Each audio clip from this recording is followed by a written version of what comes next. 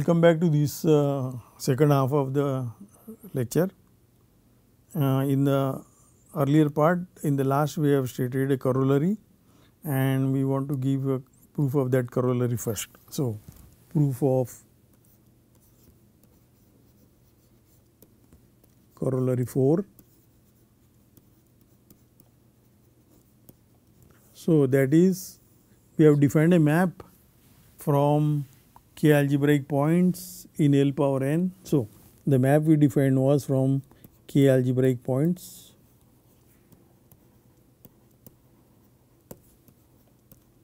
in L power n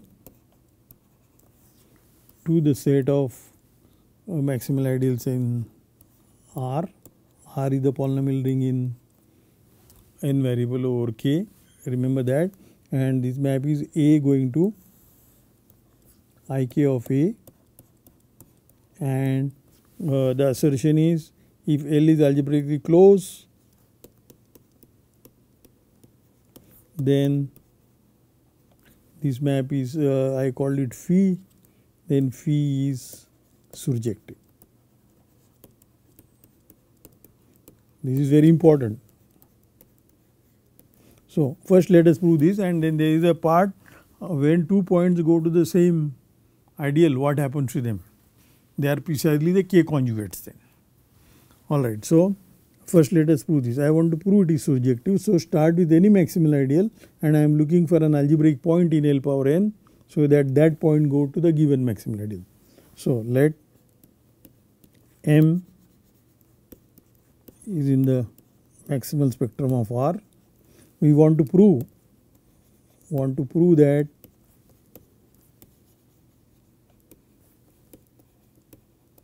this M must be of the form ik of A for some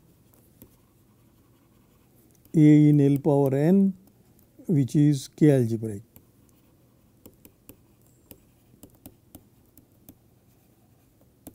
Algebraic point. This is what. So, we are looking for A.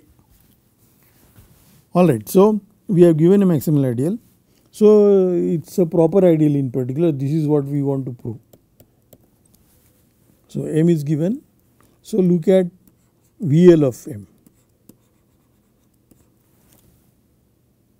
And what do we know? This is a proper ideal in R, and L is algebraically closed. Therefore, I can apply HNS1 and conclude that this is non-empty. This is non-empty by HNS1.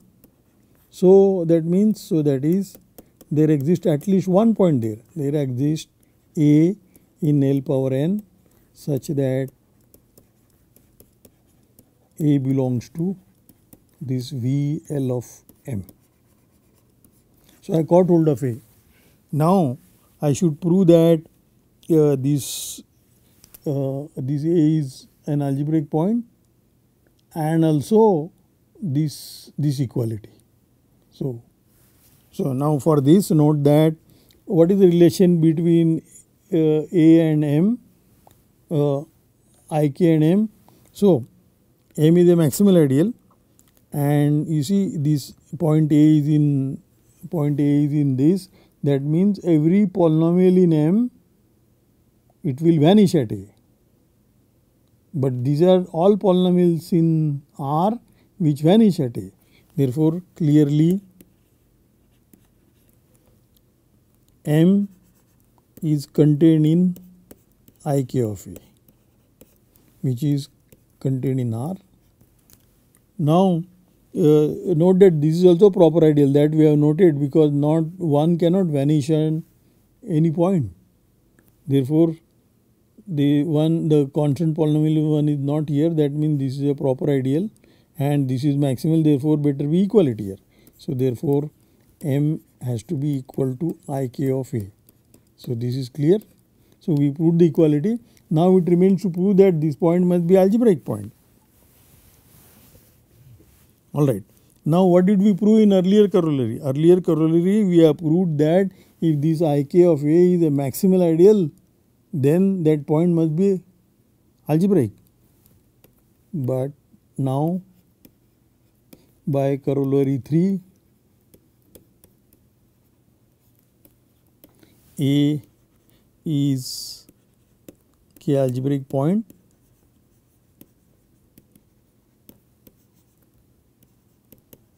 in L power n, since ik of A is a maximal ideal.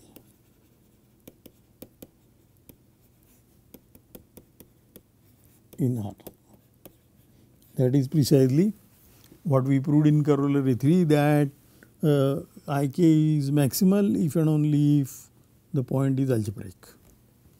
Alright, so we have proved the first part of this corollary, and the next, for the proof of next part, what do we need to prove?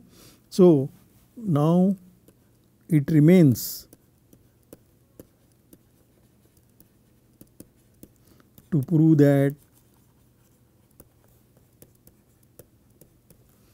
phi A equal to phi B for A, B in L power n k algebraic points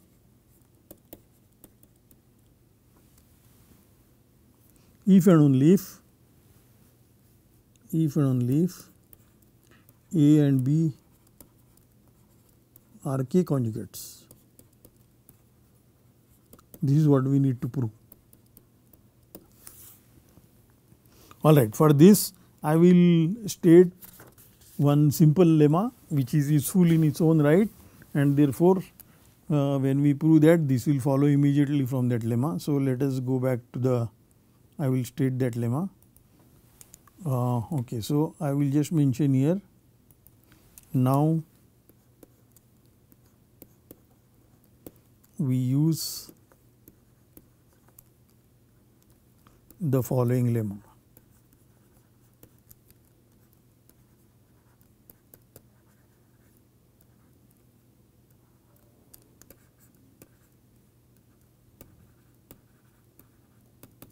So what is the lemma? Alright, so we will use the similar notation. So lemma, alright, so first of all A and B, let A comma B be in L power n.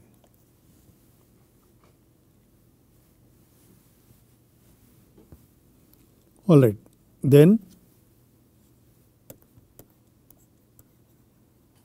the following are equivalent.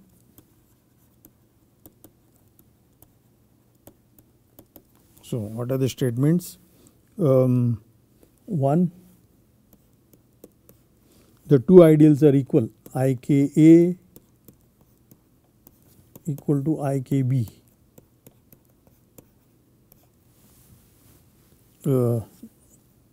Two,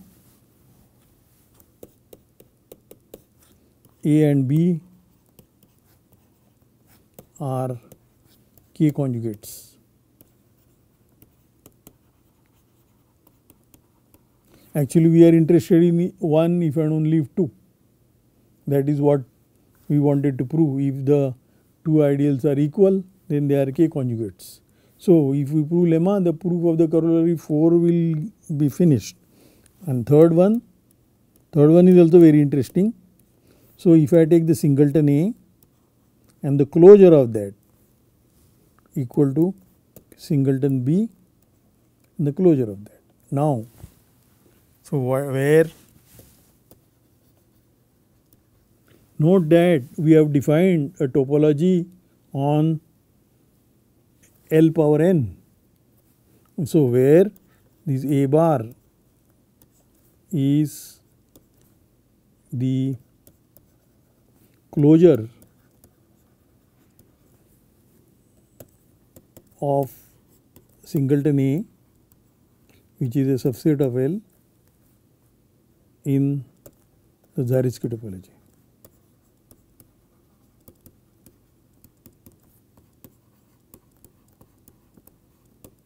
What is the closure of a subset in a topological space?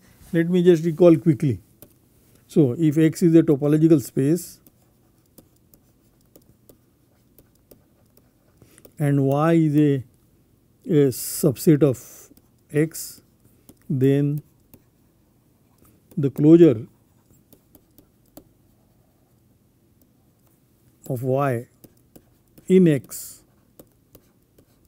is the smallest closed subset of x which contain y, and it is denoted by y closure, y bar here.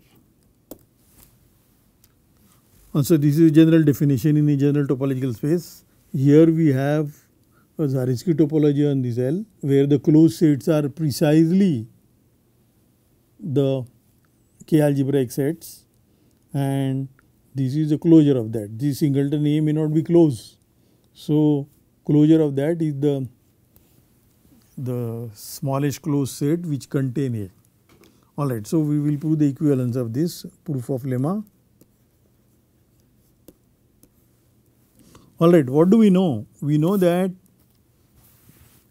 this Ik is definitely prime ideal, that we have observed earlier, because R mod Ik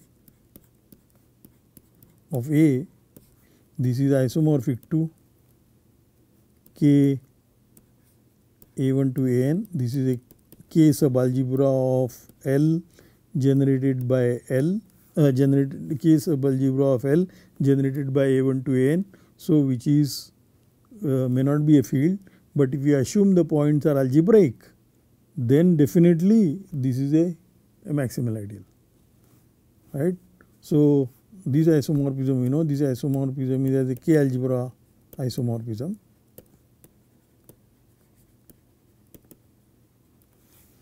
Alright, so we have this.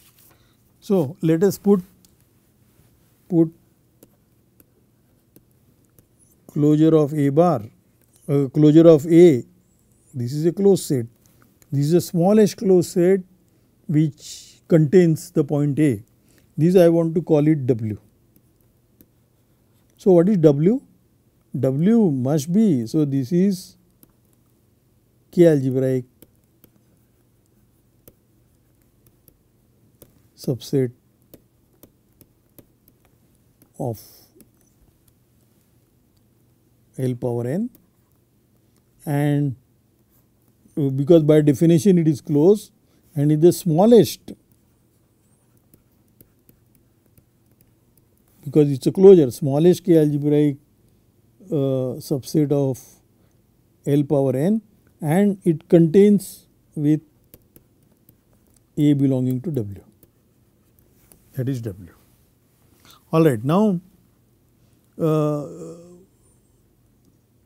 because now what is the relation between W and IKA? So let us write down. So first of all, note that what is W, it is W, and we have an ideal IKA, this is ideal in R, and I can take V of that, VL of this. So now this is also in Ln, this is also in Ln, and what is the relation between the two? So this one is by definition all those points which vanish at this, all these polynomials in this. So this is the common zero set of all polynomials which vanish at A, and W contains A. Therefore W, I want to claim that this is contained here, because if I want to check that this W is contained here, I must prove that no, this will follow just from the fact that it is the smallest. So because note that A belongs here, and therefore, and this is also closed because it is a K algebraic set, but this was the smallest, therefore this is contained here. So this I would say simply by definition of closure.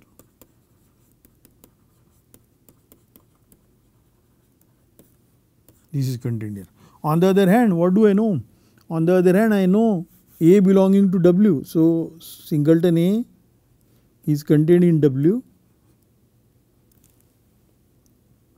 Therefore, when I apply IK, IK reverses the inclusion. So therefore, this will imply IK of A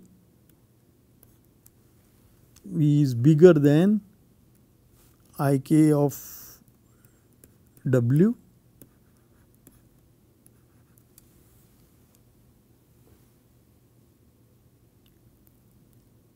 But what do we know about IK?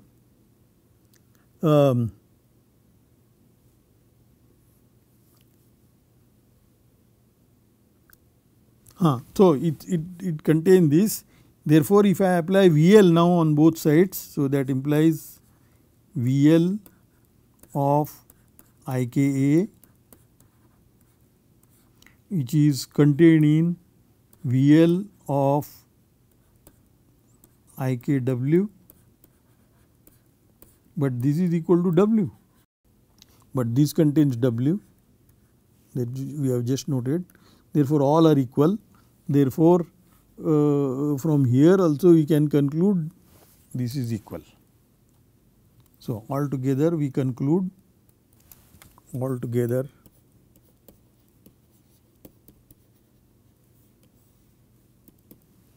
we know that IKA equal to IKW. So the closure and the point have the same ideals. So this is also IK of, by definition, IK of the closure of A.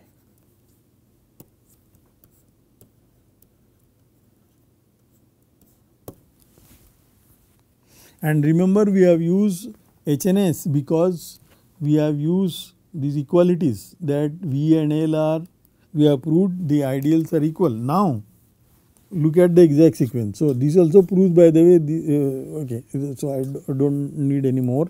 So we consider we have exact sequences.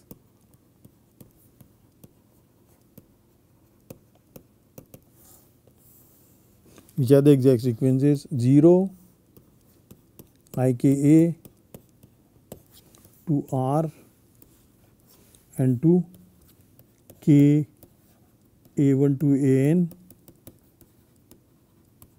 to 0.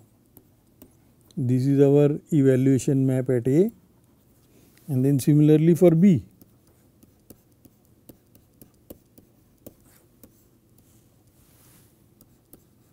Then we have epsilon B, K A1 to AN, B1 to BN, B1 to BN to 0. And this is a K algebra isomorphism. This is a K algebra homomorphism. K algebra homomorphism. This is also K algebra homomorphism. Surjective. This is surjective, and this is the kernel of this. And what is it that we wanted to prove? We wanted to prove that the points are conjugates.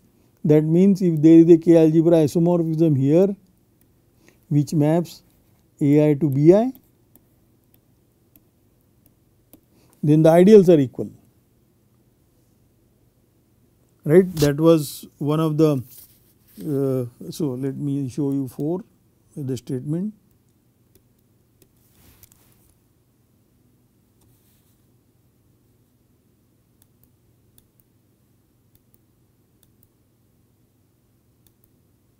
Alright, so you see here, two ideals are equal if they are conjugates and if the closures are equal. So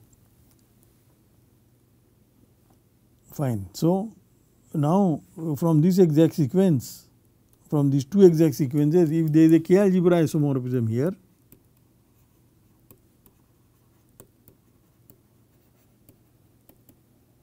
that means they are K conjugates, these points. And then if this is this maps AI to BI, then there is an identity map here is equal. Identity map here will make this diagram commutative, because what does epsilon A do to a polynomial you evaluate at AIs? but AI goes to BI, so it will go to the same evaluation. So this also will go to the same evaluation. So this diagram is commutative, and therefore from here we will prove that if this is an isomorphism, these two ideals are equal then. So what we prove is if this is an isomorphism, then this is, so that proves, so this proves 3 implies 1.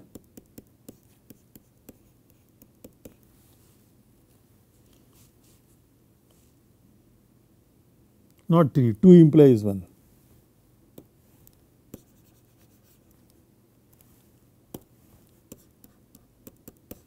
See, because 2 either conjugates and the ideals are equal. So if they are conjugates, that means there is a K-algebra isomorphism which maps AI to BI. Therefore the diagram will commutative with identity map here, and therefore the kernels are same. Therefore these two are equal, that is precisely A. This proves this implication. Alright. And what about the third one? Now you note that a closure equal to, we have noted already this, that is VL of IA and IA equal to IK. These are all IKs. VL of IKA. This is by Null-Stellensatz again. This is by HNS. This is by HNS applied to this ideal. No, HNS2. And this we have noted above. That also proves us, but on the other hand, this is also, we have noted that this is also closure. So this is IK of A closure. These are we have noted above here. So since these equalities are noted above, it follows that the proof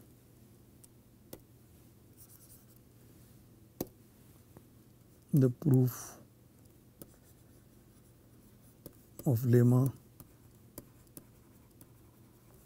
follows. So once again let me just show you. So we have proved 1 implies 2. Actually 1 if and only if 2 we have proved, because this, and then these closures are equal also, that we have checked. If the closures are this, if the ideals are equal, closures are same, and so I would just say verify this in detail. It is not difficult, it is just tying up things together. Alright, so that proves corollary 4. Now the next corollary, that is also very important. So let me write on the next page, corollary 5.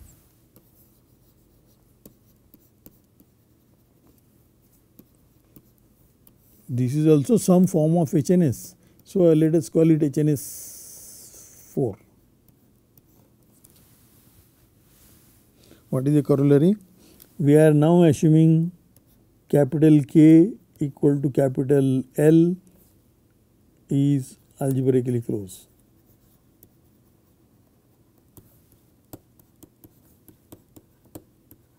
This is actually the classical case.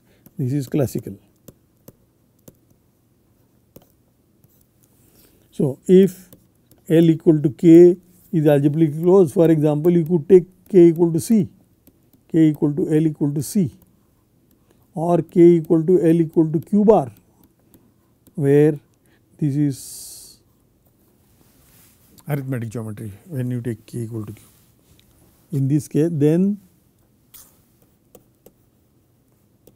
the map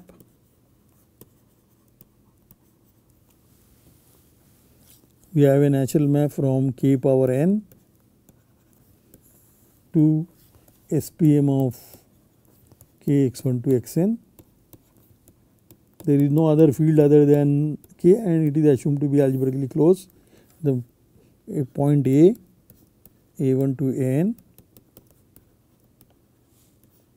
these maps to ma, which is by definition ideal generated by x1 minus a1 etc etc xn minus an. We have already checked earlier that such a maximal ideal always belong here, such an ideal always belong there, and the map is also injective, that also we have already checked earlier, but this corollary say that this map is bijective. Also remember, all points are now algebraic because everybody is in k power n, so each ai is algebraic over k. In fact, it is an element in k. Okay, so this map is bijective. Moreover, what is phi of any ideal? So moreover, let us, this map is called phi. In fact, it is the same. So phi of V, now instead of L I will write K, Vk of an ideal A. So for an ideal A in the ring, polynomial ring over a field, we have image of this closed set. This is a closed set in Kn, the closed set in Kn with respect to the Zariski topology. Image of that closed set is what? Image of that closed set is precisely all those maximal ideals M. Now let me call it kx1 to xn, which should contain A. A is contained in M.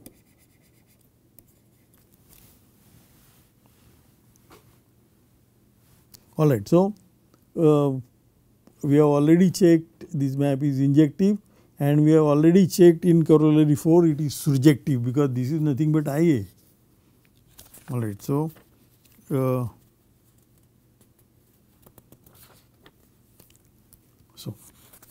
proof.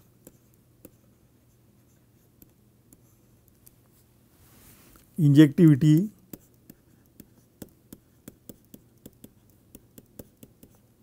is clear, in fact for any field, in fact for every field K. For that you do not need injectivity. Also I should have said before this, MA is clearly in the SPM.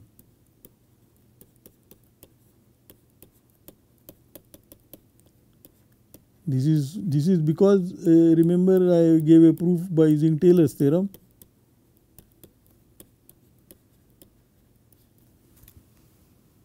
And now to surjectivity. Surjectivity follows from the first part of corollary 4, which needs, this needs K algebraically close.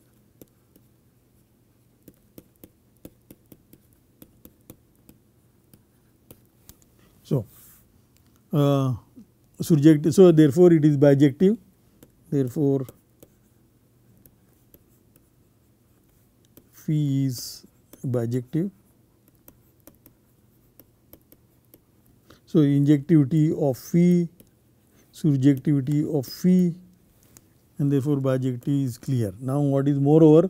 Moreover, I want to prove that if I take a point here, if I take this is the point and this is the phi of that. So what do you need to prove? Also what do we need, what is the relation between A? So note that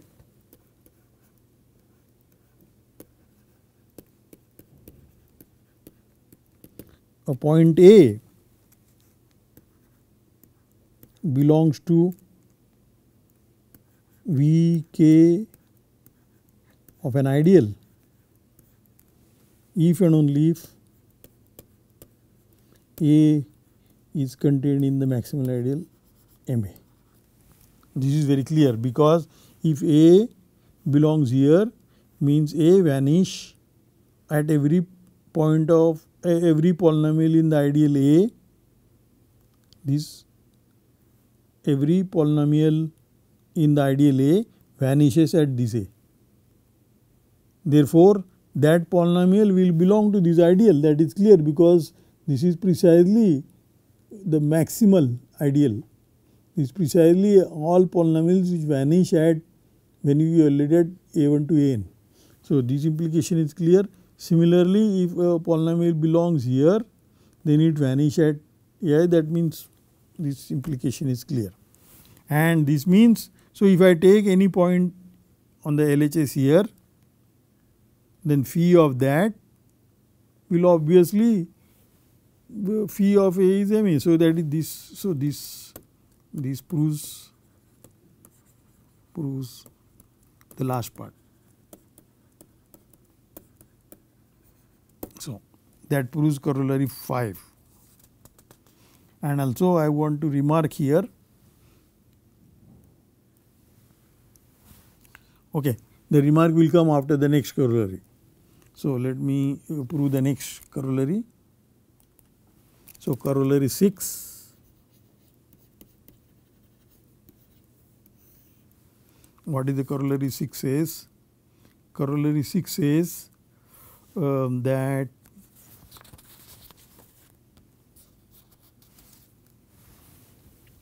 if I have any ideal, so let K be a field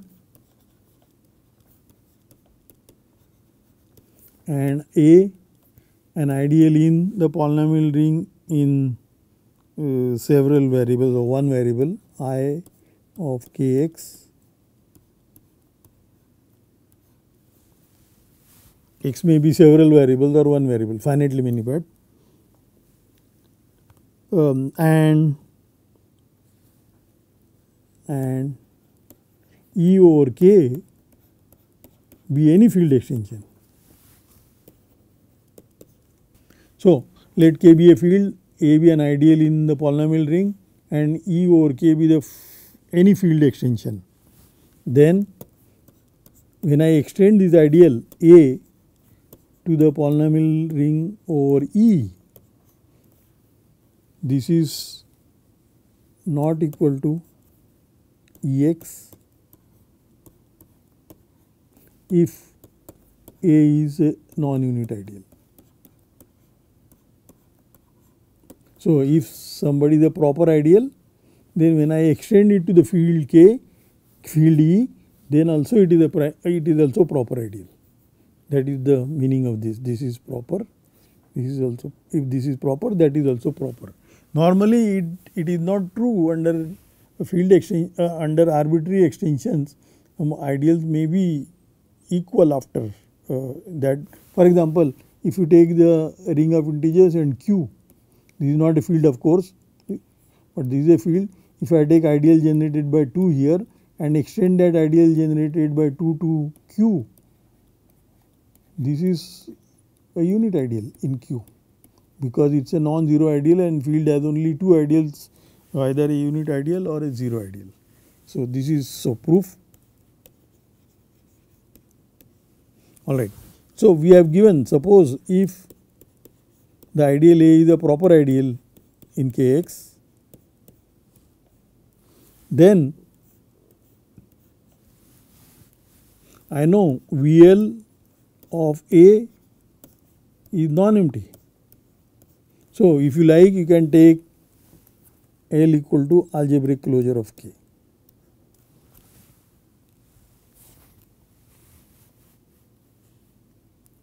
Or you can take better, you don't take algebraic so.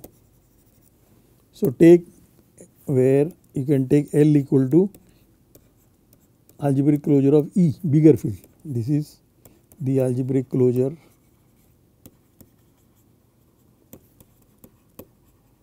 of E. It is algebraically closed, therefore this is by HNS1. We have an ideal below which is proper, then the VL of that must be non-empty set. But then that implies what is VL of extended ideal AEX? If A is generated, we know A is generated by finitely many polynomials with coefficients in K, but this extended ideal will also be generated by the same generating set. This is generated by those polynomials whose coefficients are in K. So if A is generated by F1 to Fm, this is also generated by F1 to Fm. There is no problem. And so this is a common zeros of these polynomials in L, therefore this set is not changing, which is non-empty. So here is an ideal in this polynomial ring in EX and VL of that set is non-empty, then this ideal cannot be a unit ideal, because if it is a unit ideal, one will belong there and then this set will be empty set. So therefore this ideal cannot be the unit ideal in this. So here I just want to mention just for clarity, this X is many variables x1 to xn.